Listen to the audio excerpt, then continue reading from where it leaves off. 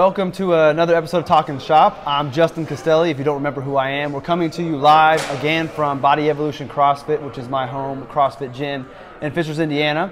Rockie Zeigler with me again. If you did not see the previous video, he was with me at the office with Isaiah Douglas.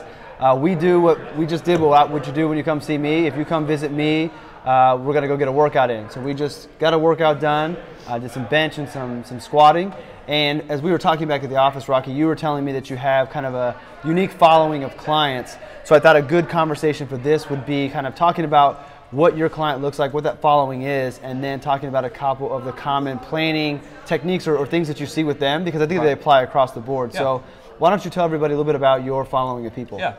So in my area, there's a Hallmark cards manufacturing facility. So they don't make, well, let me back up. What Peoria is mainly known for is Caterpillar. Okay. Ironically, a good portion of my clients don't work at Caterpillar, but I do have a few that do. But yeah, so anyway, I guess my whole point was, I heard it said early on in the business when I started that you'll start to attract a clientele that's kind of like you. I'm a t-shirt and jeans kind of guy. I'm a regular kind of guy, and so that's who I primarily work with. There are a lot of folks like that, and so you know, a couple of the common issues I see with those folks, namely with defined benefit plans, cash balance plans in particular, is at least with a lot of the folks I work with, there's quite a few these old, you know, cash balance plans that have been on the books for a while. And young people out there, you won't see one of those again. Yeah, no, those are few and far between these days. But yeah, there's a lot of decisions to make around that. You know, do you take the monthly payments? What type of monthly payments do you take? Do you take COLA? Do you take non-COLA? Higher payout up front? You know, higher payout down the road? Or do you take a lump sum? And so there's a lot of planning that goes into, you know, making that decision. I see that issue quite a bit. I also see the Social Security issue quite a bit too, when they should take that. So those are, I guess, probably the two most common things I see. So going back to the pension situation, so way back when in my career I worked with teachers in Indiana. Okay. They have a similar situation. Indiana Teacher Retirement, they've got an annuity portion that they have some decisions to make. They also have a pension. In that pension, they have survivorship options. You take straight life.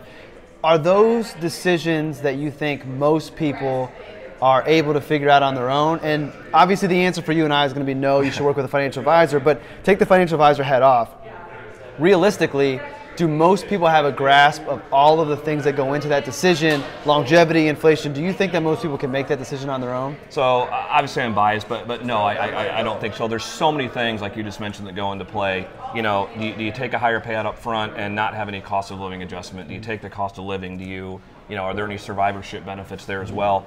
You know, another question I get a lot is, if you were to take payments for 10 years and then the participant were to pass away, what's left over?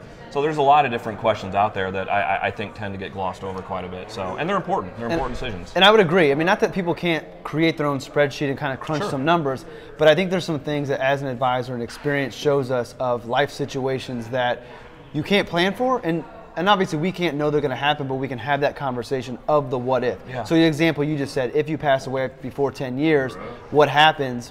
What if? Yeah. So I think those are things that when you look at all the numbers on paper, you can see what is the higher amount, but you may not know how life situations can impact those decisions. Yeah. So I would agree with you. Again, not because we're advisors, but I do think that there is value towards life experience and looking at numbers as well. Yeah, and you mentioned what if. That's what I get into these conversations. Kind of everything revolves around what if. What if I pass away in 20 years? What if I pass away in 10 years? What if I don't take the COLA? What if I do take it? There's just a lot of what ifs around all those decisions. And do you have a preferred strategy going back to Social Security? Not giving advice, so this is not advice, but I feel like a lot of times advisors have kind of an ideal strategy, like this is the goal. So for example, mine would be planning for longevity. If I have good health for my clients and they have longevity in their family, more times than not, I'm going to try to go for the one that gives us the best long-term Social Security plan. Sure.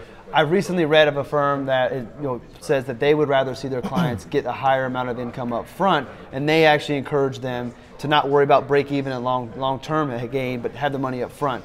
Do you? I think it depends on wishes, as well, obviously. But do you have a preferred strategy, or do you take it case by case? Yeah, always? That's a good question. I tend to take it case by case, just because I see. I don't know about you. I see so many different cases. You know, folks with longevity in their family, folks without it, folks who want to retire early or want to retire late for whatever reason. So yeah, I generally take it on a case by case basis. Is usually what I see. And even though I have that longevity as the goal, what I tell my clients is, okay, this is what I want our strategy to be for longevity purposes. Age 70 is what we're shooting for maybe, or maybe 66 and 70 if it's a couple. But our Social Security decision is a year-by-year evaluation. So we're 62, we evaluate, do we need to take it sooner? No, and we keep pushing it out to see if we can hit that long-term goal. But that doesn't mean that 5 years into retirement, we don't change our plans and we both take it at 66 because a health issue came up, or maybe plans have changed. Maybe you've had an inheritance come in and that gives you more different plans. So I think that I like the fact that you have the case by case, which is what I think every answer should be and is really when it comes to planning.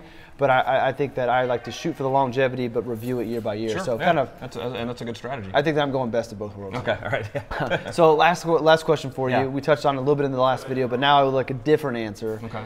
New year, it's January. What are you most excited about in the upcoming year? Business-wise, personal-wise, does it matter? Whatever you want. Whatever you want. Okay. This is for everybody to get to know Rockie. Okay. So. Okay. What am I most excited about? So I guess in the previous video I mentioned the podcast, right? Yeah. Okay. Actually pretty excited this year. So my kids are 6'4", and then I have twin, nearly 3-year-olds. So we're actually doing two, I guess one full-fledged vacation, and then one kind of mini vacation next month. So really, since my kids have been born, this is kind of our first like venture out with all of them. So we're driving to Florida in June. You doing Disney?